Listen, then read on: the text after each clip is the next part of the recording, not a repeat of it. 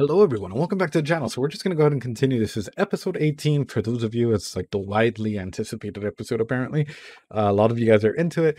I'm into it too. I'm really excited. Last episode, and this is filmed directly after. So I don't have a lot of time to like sort of process and deep think what like happened in the previous episode. So we're just going to go and jump into it. Like, comment, subscribe. Let me know what you guys think. And oh, okay, I guess I'll touch on this.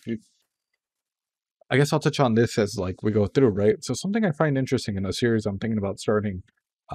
You guys can let me know what you guys think. I'm actually thinking of starting like I don't know, like a side thing. It won't affect any of the uploads for anime or anything like that, right? So currently, I'm also recording Let's Play for Metal Gear Solid and a couple of the other games that you guys recommended. So I'm gonna go ahead and be uploading that, and soon. That's the best way I can put it. As soon as my life kind of calms down a little bit, but after that, right? Something I'm actually planning, and I kind of want your guys' opinion is, not as a psychologist, but more like a life coach, as like a fencing buddy, whatever it may be. Um, I'm thinking about starting a series called My Story, right? Where it's essentially like through Amiibo, through just people that want to talk about their story, just open it up to like a discussion point, which is essentially the main question is, what is your story, right?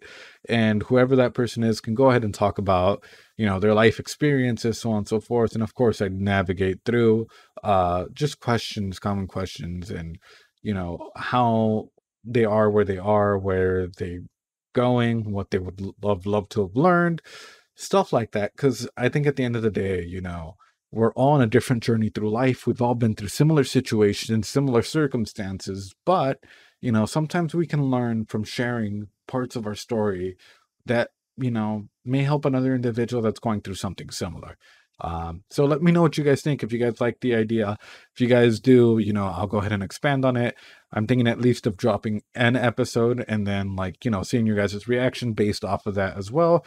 And of course, it's let join our Discord. We can chat about it. We can even make it into something bigger. Anyway, let's go ahead and jump into episode 18. Damn. Yeah, I know. As I was saying, he is pissed.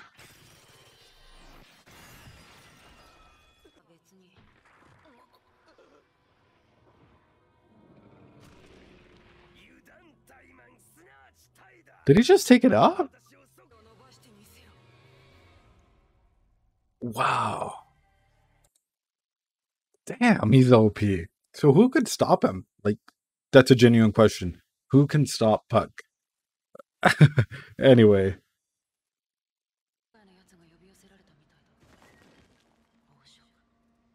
Gluttony. Why can we hear his laughter?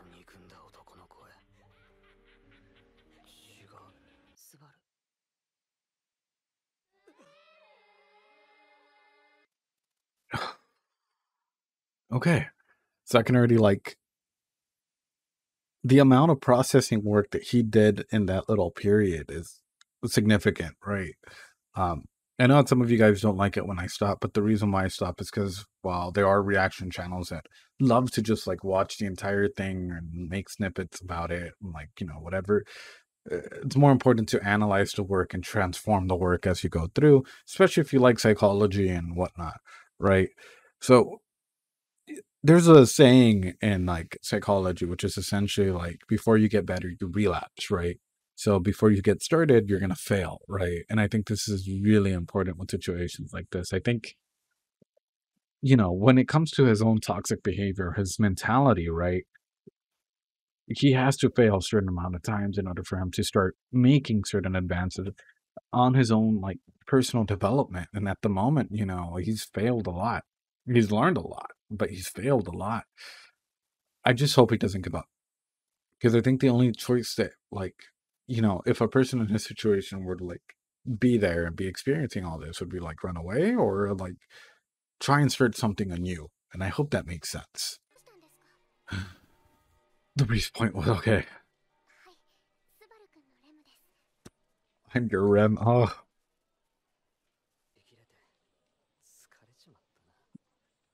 I'm glad he's being honest. Wait, what are you doing? Bro. Oh. Are you though? Those eyes say differently.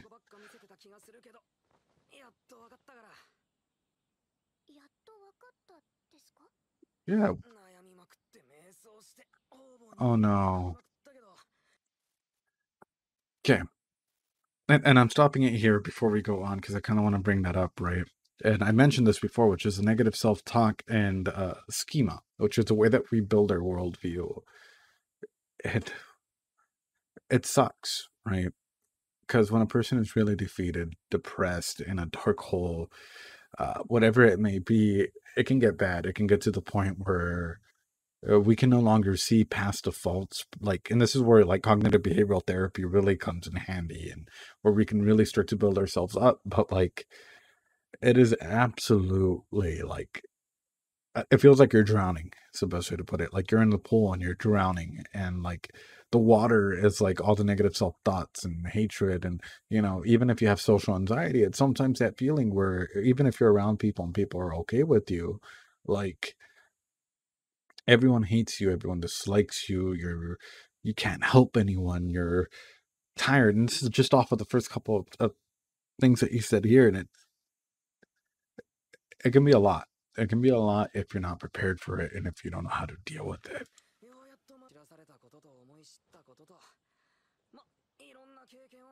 Oh no.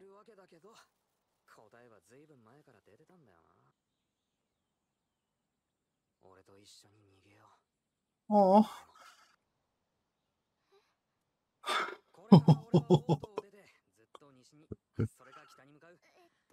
Oh.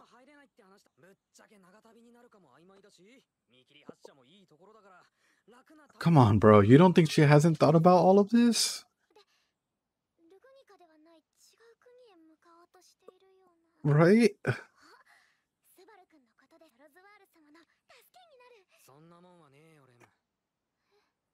Oh no. Bro, you're not powerless though. You've done. Bro, like no one has ever needed you, and she's right there. Amelia needs you. Like 90% of these individuals do. Oh no. An ultimatum. Guys, let me tell you guys a little something about this, right? Like, I'm pretty sure you guys can tell just by the way I'm talking. Like, it affects me a lot because, like, we've all been through shit in life, and like, I was someone that also like grew up with a lot of negative self-talk, especially after a situation that happened to me. Like, my negative self-talk, my schema grew to the point where it was unreasonable, right? So, the reason why I bring that up is because, like, sometimes you need that slap of positivity. You need that person to be that like real, like, sort of that wall, that like foundation that can really help you grow as an individual and can really push you to just do amazing things and be who you want to be and grow how you want to grow. But like, probably gonna be a very emotional episode, so I'm gonna try and phrase this as good as I can. When you give an ultimatum, right, and this goes for anything, right, especially attachment wise, things will never go the way you want them to, especially when you're already in that setting. Like, you know, choose now or never, right? And it's like things aren't black and white. And it's the schema again. Like, if we go back to it, it's essentially the schema that he's built up, where he feels trapped. He's between a rock and a hard place, and he's been like that for a while now. Now that it's all coming out, it's like, how do you move? How do you choose something, right? Or it's yeah, that's the best way I can put it. And ultimatums are just, you're trying to force a person to make a decision that would probably have worked out better if you phrased it differently. Like, for example, he's opening up beautifully. Don't get me wrong. I praise him for actually being able to open up and express himself and do all of this. But I'm pretty sure if he was like, run away with me because I care about you, because I love you, because of, I don't know, 1,001 things, and like we can take it step by step. Like, I'll let you make the first move, whatever, right? Instead of it's now or never, I have no one cares about me, no one, blah, blah, blah, blah, blah, blah. He just installed this like wall that he can't see past a certain amount because he's afraid of what's to come next. And granted, I'd probably be afraid too, but that's, you have to take a risk, and you have to take on risks. That's something that you can gamble on, I guess.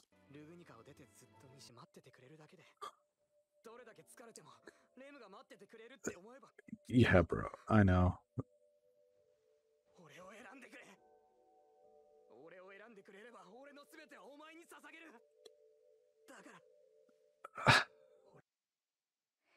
Oh no.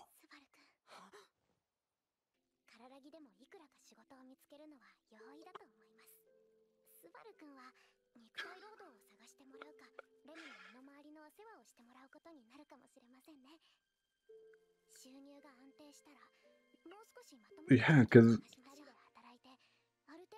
that was sort of my thing. Is she's had it thought out, like just her attachment and the way that she is.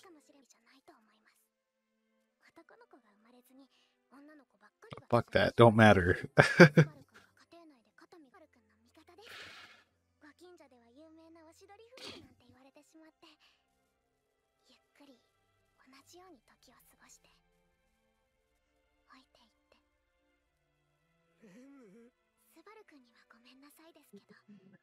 Damn.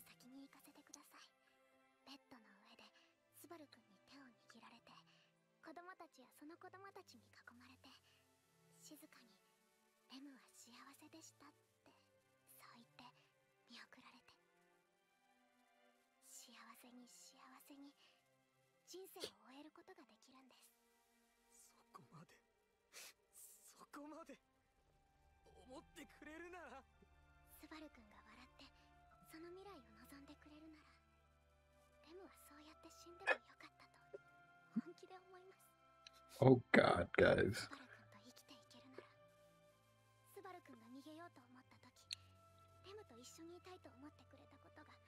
What is this show? What do you guys have me watching?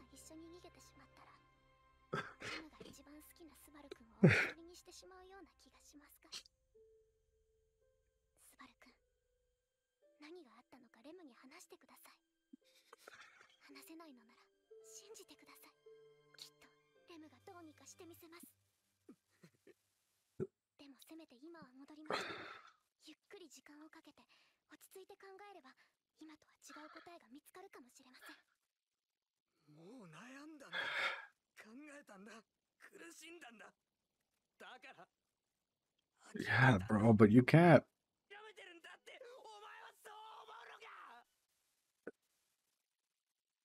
I don't know what. I'm still tearing up. Like, damn. Okay, I'll try and. That went longer than expected. That was a. So, um, yeah, breaking that down. She, like as I said, she probably thought about all of this, and it's not so much why don't you choose me, and I think you probably asked that of the wrong person, Subaru. You know, with her, it's more like, if again, it's this attachment thing and the schema thing. It's like, in her eyes, you were the savior, this individual that like actually went through and saved her from whatever thing that like happened to her, right? And you sort of set up this precipice that like you are an individual that she can rely on. That even when stuff gets hard, you stand up and you fight for what's right. And now that stuff has gotten hard, you've given up. And as an individual, I don't think, like, if this was someone you cared about and like you saw that they were giving up because of issues or whatever, and they're just like, let's run away together, would you accept? I think you would want a person that like she says, that would laugh with you, that like is there because they want to be there, not because of the circumstances given. And this is one of the hardest things to accept as an individual. And this is like through a sociological lens, right? We're gonna like look at it, or even through a psychology lens, through like a couple's lens, like you want the best thing for your partner as a complete individual, And like, it's oddly probably one of the most like non-REM things that she could do while still being REM. Because like, look, sorry guys, it's just when I cry, it like runs everywhere. It's ugly cry. That's the best way I can put it, and then I'll probably have edited a good portion of that. But like, um, yeah, no, as an individual, like if you're going through something like that, you want your partner to be the best that they can be. And the reason why I say that it's the most non-REM thing that she can do, it's because uh, like while still being Ram is because she's sort of this beacon of like good now, not really of good, but like of his strength, right? His resolve that he showed earlier, she sort of picked up and has embodied and has been like, I'm here for you. Like you don't have to do this alone type thing. And I don't think he just quite understands that just yet. But you kind of have been for a lot of people.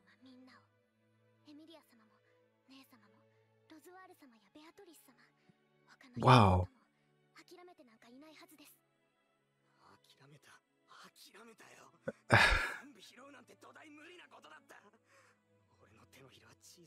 But who says you have to carry it alone?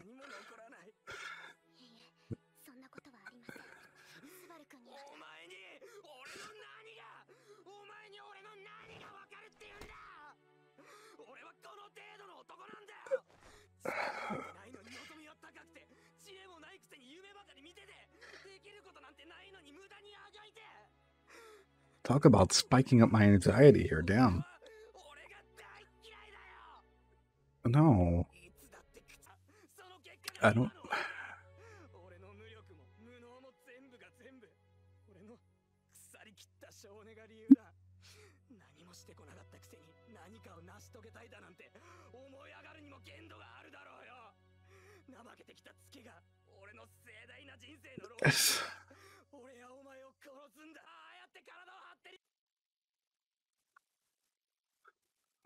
Okay, I'm stopping this just like in pieces because I want to analyze it and it also gives me time to breathe.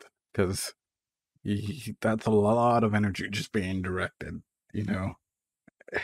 And also because I kind of don't want to break down again. One ugly cry is enough for me. So, okay, so a good portion to redirect this, right? Especially with the like negative schema and everything that's like he's sort of like redirecting it towards is just pushing back on it, right? So clearly, like for example, if you were doing this, right? Any of you guys were doing this, and I have an image of who you are as an individual, you can be like, you know what? I'm empty. I'm a hateful individual, that blah blah blah blah blah. And I just push back with like, although you may think about yourself as a hateful individual, to me, you are an individual that strikes empathy and love and compassion because of what you have done. Like, blah blah A, B, and C that has shown this. I am an individual that nothing I do I can ever do right, but to me, you are an individual that does the right things. When given the chance, you've done block A, B, and C for me, right? And you just continue down this path, and it's a form of CBT, right? Which is essentially like writing down the pros and cons, examining the evidence is probably what it's going to be redirected towards, um, through a multi like lens theory, right? So it's probably one of the most effective ways to go ahead and like attack a schema like this because I think I don't want to make an assumption and speak for everyone, but a majority of people have gone through something like this, which is where we've gone to a point where we have this negative schema set on ourselves, and it's hard. It is hard to get rid of, and it can even impact our social settings, how we advance, how we even make decisions.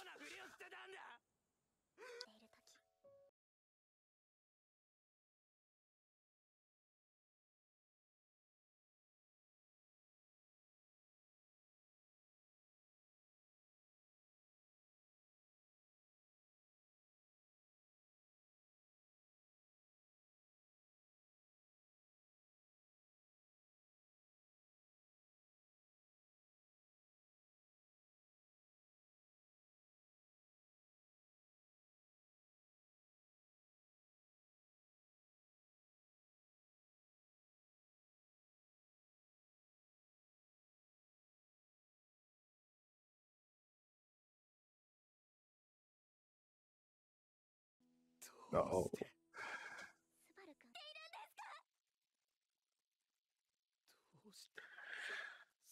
bro. No, you're not. I feel like I'm not commenting much or saying anything because I'm just like impacted.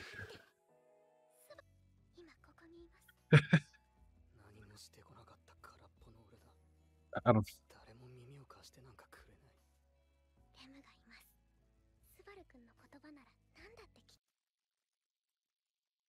What a perfect way of showing it. I'm just like quite literally mind blown by it. Here, we're just gonna finish it off, then I'll give you my thoughts because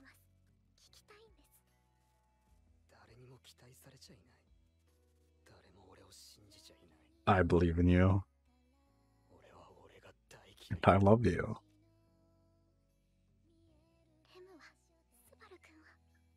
Nope. Nope. Nope.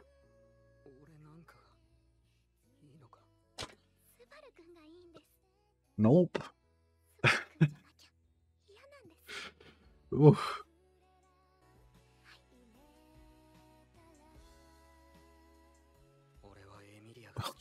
What the fuck?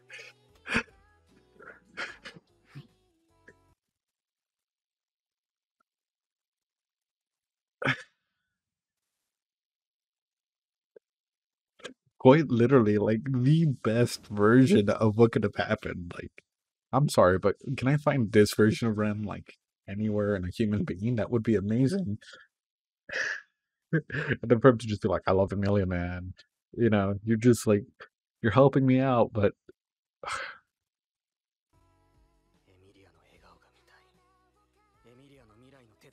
yeah, dude, you're like driving in a stake.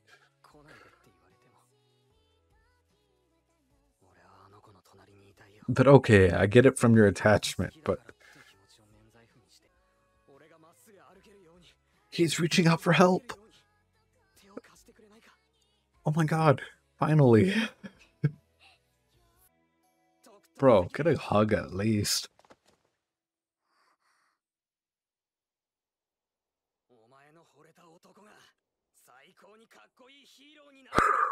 There we go.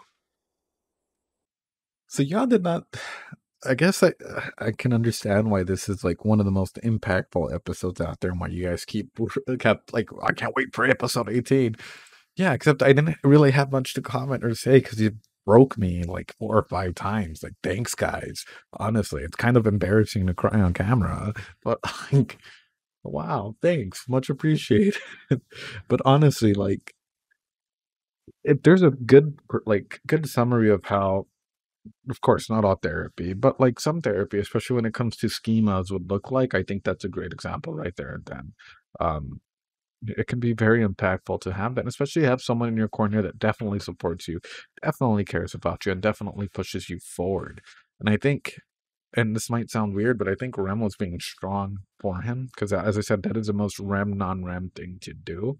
Because, like, I'm pretty sure any other situation she would have probably ran off with him, right? Because, like, her attachment style, and the way that she is as a character would be like, let's go, like, fuck it, like, like, because it's sort of that hero thing where she wants the best for him, but you know as I mentioned before, you're trying to find that individual who is also working on themselves, who is a complete individual, not really a complete individual, but they're in the process of working on themselves. They're working for whatever makes them happy, so on and so forth, right? Where it's like they're not doing it out of pity or because they feel like there's no way out.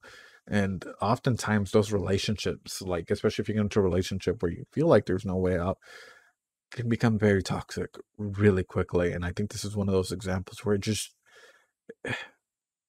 and I wonder, right? I wonder how much the author has studied into some forms of psychology, because that was a really good example of CBT mixed in with some psychodynamics, like zooming in, zooming out, zooming in, zooming out, right? Um, because it was like, he kept like the different points of pain that kept happening and the way that she kept rephrasing it, which is like, yeah, I understand this, but in my image, it's this, like, you might hate yourself, but I'm here for you and I love you. Like, and I think a majority of us, or a majority of people in general, we're really in the strive to find the partner that is there for us as a complete individual. And even if sometimes we fail, we stumble, and whatever it may be, like having that person there that can, that you can find, you can call home or whatever they may be, right? Like we always want them to succeed in life and be the best version of themselves that they can be. And I think that like, this episode really strove for that. And it's probably one of the most impactful episodes that I've seen in ReZero. I mean, it made me tear up, guys. We're not going to take it that far, right? But again, like if you guys are in a dark hole, if you guys are feeling desperate and like anxious filled or whatever, please seek out a therapist, guys. It is, I hate to put it out there, but like getting into relationship to relationship, it's not a good way to go ahead and work out your issues. Find a therapist near you, find someone that can definitely help. Um, you know, a professional or whatever it may be. With that being said, I really appreciate you guys. I'm actually going to take some time, process, drink some water, walk, because that was one hell of an episode. I mean, I'm glad because, like, you could really feel the tension as the episode kept going and like the release at the end. It was very, very well paced. Probably one of my favorite episodes in anime so far. So I'll give it that. With that being said, guys, practice some self care. Let me know what you guys do for self care down in the comments. And as I said, I'm going to be starting a whole My Story series. Let me know if you guys would be interested. Join the Discord. It's going to be down in the description below. Hit like and subscribe and share it with all your friends. And yeah, as embarrassing as it may be to cry on camera, if it helps one person understand that it's okay to cry, even as a male, or whatever, as an individual just putting themselves out there into the vast void of the internet, know that it's fine. It is perfectly okay. And I think a majority, like if I felt this way, it's because I genuinely empathize with the majority of the characters, right? Like I will put myself in those shoes and draw from my experiences and like be like, oh damn, like this hits home, right? But for other individuals, like, it's okay. Like we all experience emotions differently and whatnot, but it's okay to go ahead and share those emotions. Anyway, love you guys so much. Practice some self care, and I will see you guys next time, episode 19.